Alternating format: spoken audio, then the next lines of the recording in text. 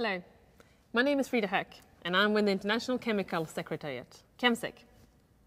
I would like to talk to you about RoHS, a directive now going through a revision and therefore on the agenda of EU legislators. RoHS is short for Restrictions of Hazardous Substances in Electrical and Electronic Equipment. The original RoHS entered into force in 2006, restricting the use of 4 heavy metals in 2 groups of brominated flame retardants. This was an important step, but electronic products still contain many hazardous chemicals. Brominated flame retardants and PVC plastic are of special concern in electronics.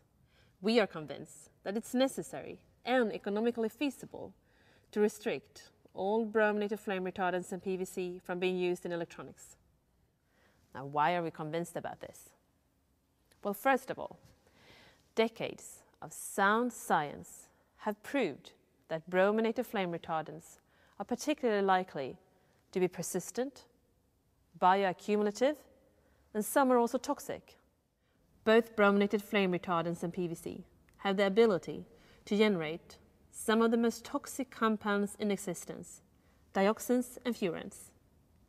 These chemicals can cause severe health problems, for example, cancer, endocrine disruption, but also birth defects. In the next film, I will look more deeply into the problems of brominated flame retardants and PVC. Secondly, in compliance with the existing RoHS directive, industry has undergone an important transition.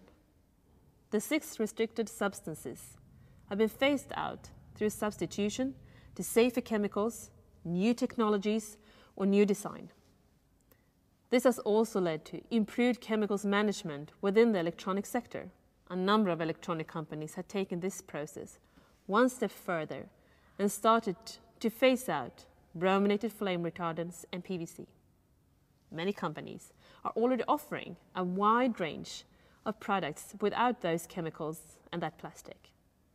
In our third film, I will show you how large part of industry have already replaced brominated flame retardants and PVC without losing market share.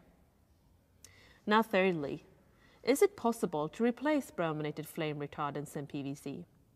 Well, the answer to that question is yes. Many of the alternatives have better environmental properties and have been thoroughly assessed. Many are also produced in Europe by European companies, which is an extra benefit.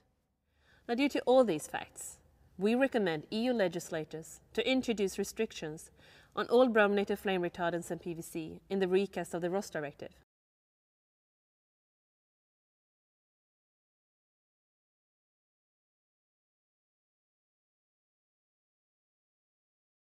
Don't miss our 2 upcoming films. I will see you then.